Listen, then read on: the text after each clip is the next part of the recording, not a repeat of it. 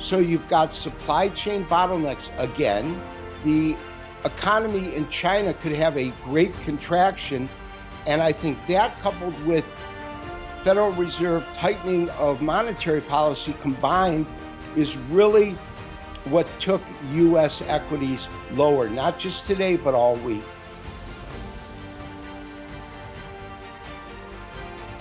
Here at Liberty and Finance, we're licensed brokers with Miles Franklin. We are standing by the inventory, ready to make sure you get what you need, even into the wee hours of night and on weekends, because preparedness doesn't stop. Call us 1-888-81-LIBERTY. That's 1-888-815-4237. Hey everyone, this is Elijah K. Johnson with Liberty and Finance.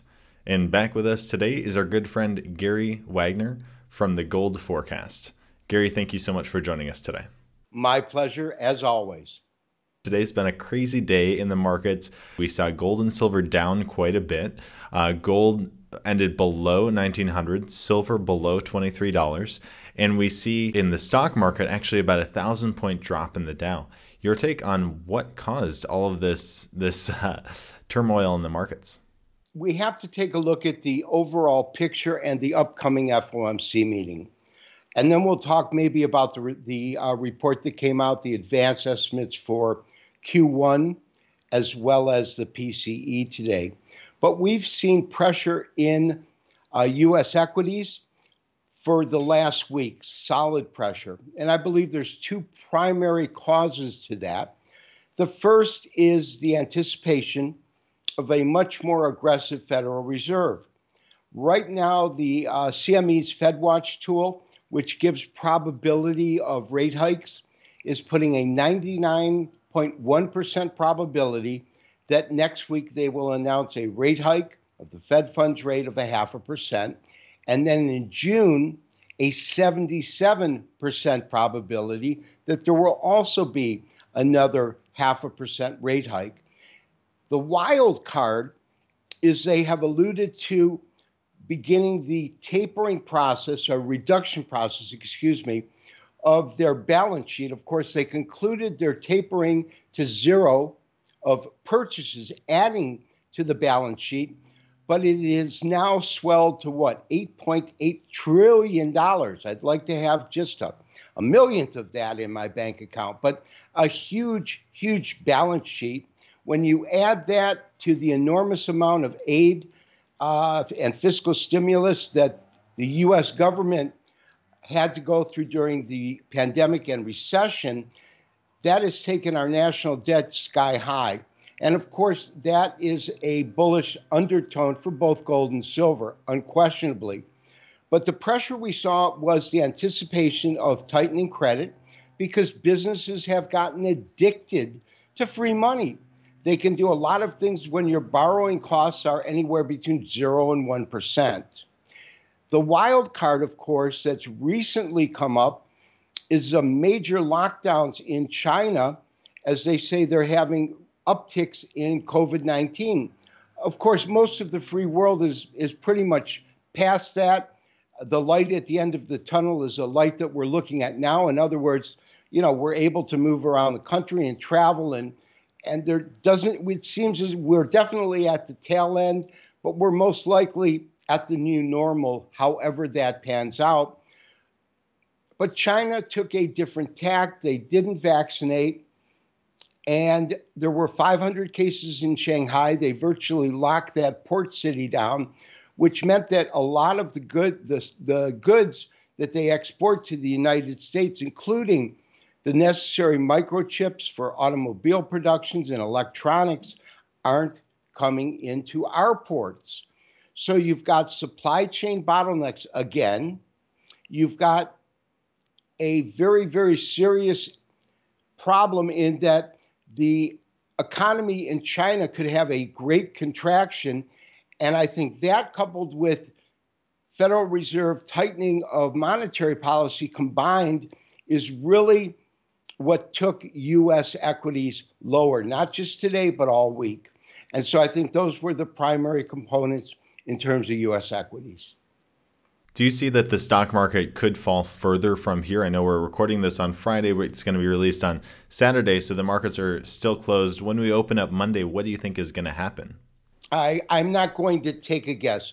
Could we see a further decline? Yes. But that is going to depend on, I really think, the news that comes out of China over the weekend.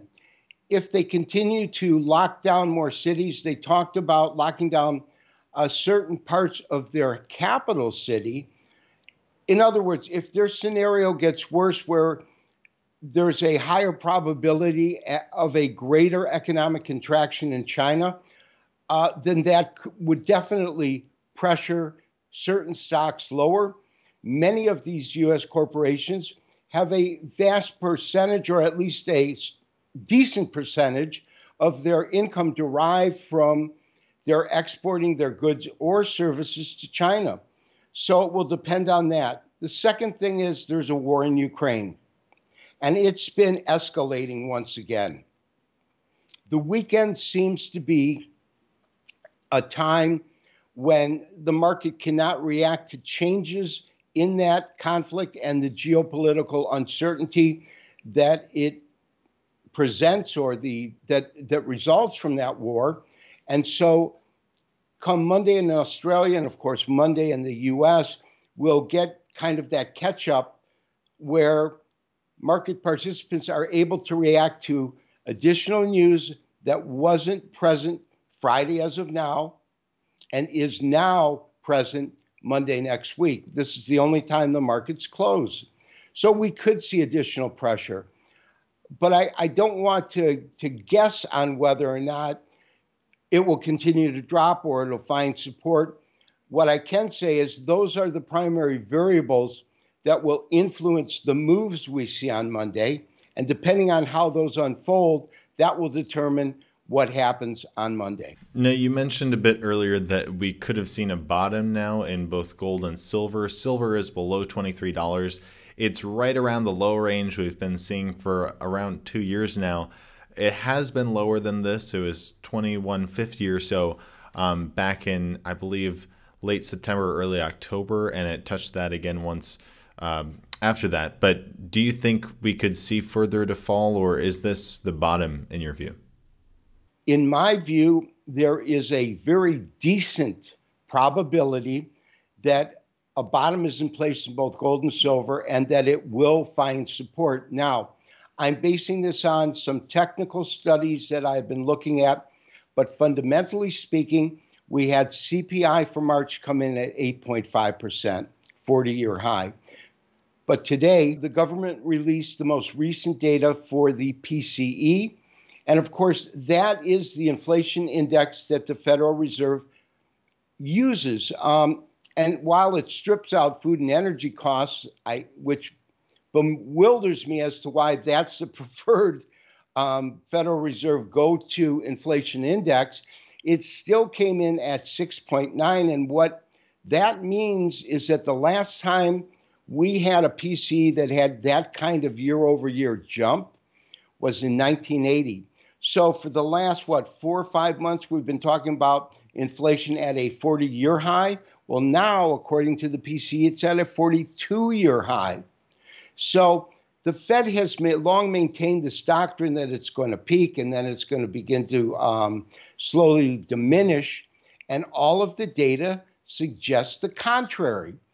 You know, the key right now to me is inflation.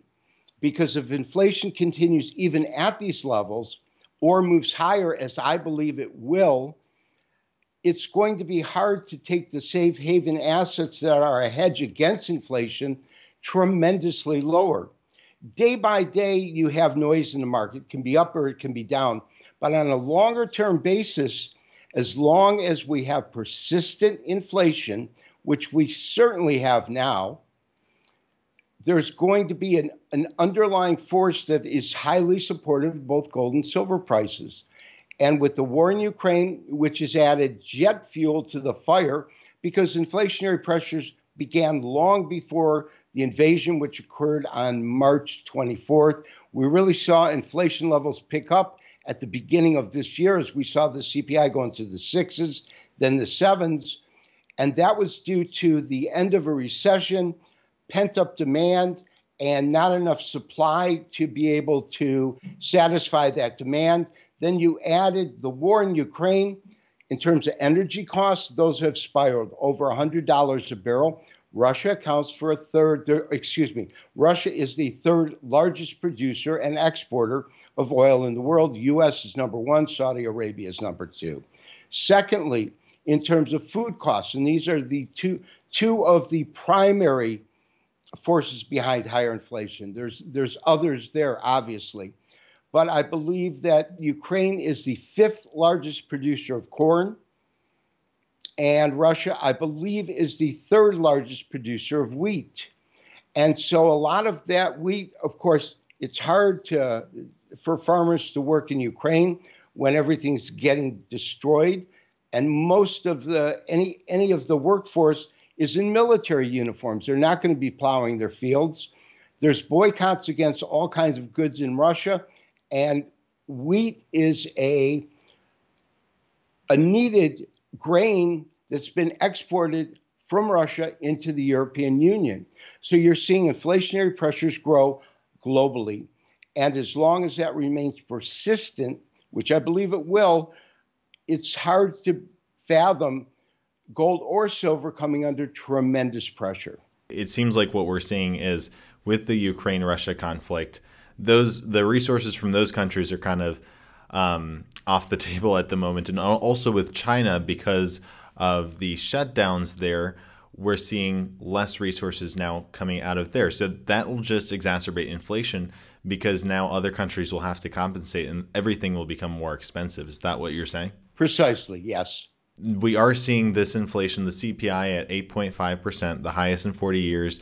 The other measures of inflation somewhat lower or even somewhat higher. But do you see that pretty consistent that we're going to see around 8.5 going forward for the foreseeable future? I do not believe inflation has peaked. The reason that I don't believe that to be the case is what we just spoke about. Inflation will only diminish because it is primarily based upon issues on the supply side. As the Federal Reserve and central banks globally, they're ratcheting up rates so that they can contract the demand. But when the demand is in essential goods, such as food and energy, it's hard to fathom a huge contraction of the demand. People still will eat. And when you look at things like energy costs, the primary thing we want to realize is while individual Americans or Europeans might drive less, the primary mode of moving goods from state to state or country to country in Europe is trucks. Has been and remains to be. I believe they account for 80% of the intrastate travel. And with gasoline at a record high right now, the demand is going to diminish because there is not as much goods to ship, but whatever is available will be shipped. So I don't see inflation moving down substantially and wouldn't be surprised if it didn't continue to ratchet to higher levels. I'm also hearing out there that the FOMC or the Federal Reserve will just raise rates. They are looking at a half point or maybe even 3/4 point rate hike, and this could, quell inflation. But is that going to have any sort of substantial impact on inflation? The question is, I don't know. My belief is, if we look back in history to points in which we had extremely high levels of inflation, the Federal Reserve had to have an interest rate that was at least half of the level of the inflation rate to have any effect whatsoever, and typically almost 2/3 as high in terms of the interest rates as the inflation to really bring it down. So will raising rates from zero, which is where Fed funds rate were before the first rate hike came in March, and raising that to 3% to affect inflation at 8.5% have any major impact? It's simple math. I don't believe it can. I believe that it will cause a contraction in certain sectors. It will definitely affect banking and mortgages because it will price many individuals out of buying or purchasing their first home or buying a home. If interest rates move 2% higher, that's a huge difference in terms of a mortgage payment. And the way a bank qualifies you for your payment is your ability to pay that monthly mortgage payment. And a 2% difference is a big difference. But in terms of energy costs and food costs, it's going to be hard to have it affected by a small interest rate hike, even to 3%. I think that it was a multi-year process that got us to this level of inflation, and believe it will be a multi-year process to reduce it. And that's my take. It does seem like it has been a multi-year process, and more than just the supply shocks that we're seeing right now because of war and COVID. It seems like this fundamentally is more of a monetary issue, that the Fed has created so many more dollars that the monetary inflation is actually causing price inflation, and these other supply shocks are kind of maybe just the triggers for that, but it was going to happen all along. Absolutely. I mean, as we both have acknowledged, it didn't begin this year. It began when the government, and specifically the USA government, allocated trillions upon trillions. I'm not sure if because now it's a while ago, they did 4 trillion, I think in 2020. I believe that was followed by another, and I could be wrong about this, 2 trillion in 2022. And they're still trying to pass some other things now. So that's $6 million worth of additional debt.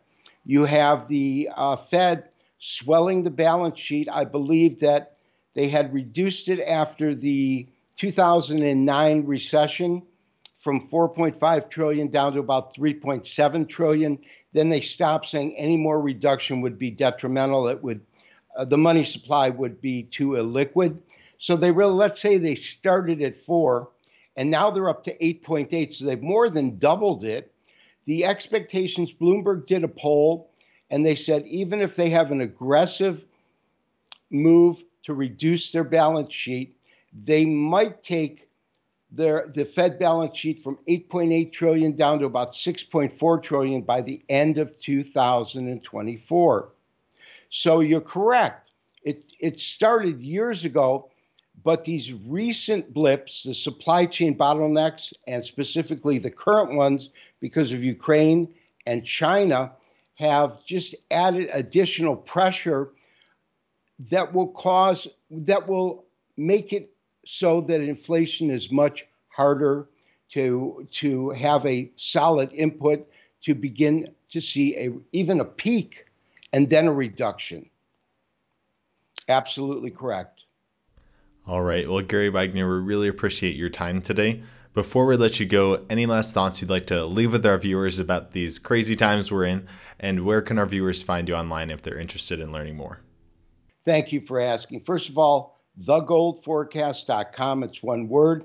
You can find information there. We do have a YouTube channel. Just search for The Gold Forecast. My final thoughts would have to be kind of not related so much to the turmoil we face and have faced, but the fact that we have to acknowledge, at least in the United States, Europe, Canada, we're at a new normal. The light at the end of the tunnel is so visible that I believe we are here. And to be greatly appreciative that we got through this really rough time. Yes, we're facing huge obstacles ahead of us, but I really believe the worst is over. At least I pray and hope it is, which leads me to my final thought, and that is take a moment, take a breath, the old adage, smell the roses, savor the fact that we're not worried about going to the hospital and having loved ones die and having lockdowns and all of the things that we've gone through, and be appreciative of the fact that the worst, I hope and I believe, is most likely over, and go out and enjoy yourself. You know, love your family, love your neighbors, take some time off, do what it takes to decompress, and realize that we are at a new normal, and whatever that morphs into, let's appreciate that the fact that we are no longer dealing with as much anxiety and pressure as we were in 2020 and 21. I think it's amazing that we are at kind of a new normal finally, or we're back to normal in a lot of ways with respect to the pandemic, where, you know, most of the U.S. is open up, other countries in Europe are starting to open up, and definitely we hope and pray that that stays that way. So, Gary, once again, thank you so much for joining us today on Liberty and Finance. Thanks so much for having me. Miles Franklin Precious Metals is one of America's oldest and most trusted bullion dealers. Miles Franklin is A+ rated and accredited by the Better Business Bureau, licensed and bonded, and has 0 complaints ever registered. Here at Liberty and Finance, we are licensed brokers with Miles Franklin. To order, simply call us, discuss your needs, and we will let you know our live inventory, prices, and availability, and lock in your order over the phone. Once your order is locked, the price is held for you regardless of market fluctuations, and the metals are reserved for you awaiting your settled payment. Within 1 business day of ordering, you will receive an email invoice detailing the order and payment instructions. Miles Franklin accepts payments by bank wire, ACH or electronic check, money order, check mailed priority mail, and cryptocurrency. The fastest forms of payment are bank wire and cryptocurrency. Upon settled payment, metals will ship out within 3 to 5 business days. You will receive tracking information via email. Domestic shipping charges are $15 for any order under 500 ounces of silver or 10 ounces of gold. For orders larger than that, domestic shipping is free. The package will be double boxed, fully insured, and labeled discreetly, with no indication of the contents inside. For your privacy, the name Miles Franklin will not even be on the package. To talk to myself, Elijah, my brother Kaiser, or my father Dunnigan, call 1-888-81-LIBERTY. That's 1-888-815-4237.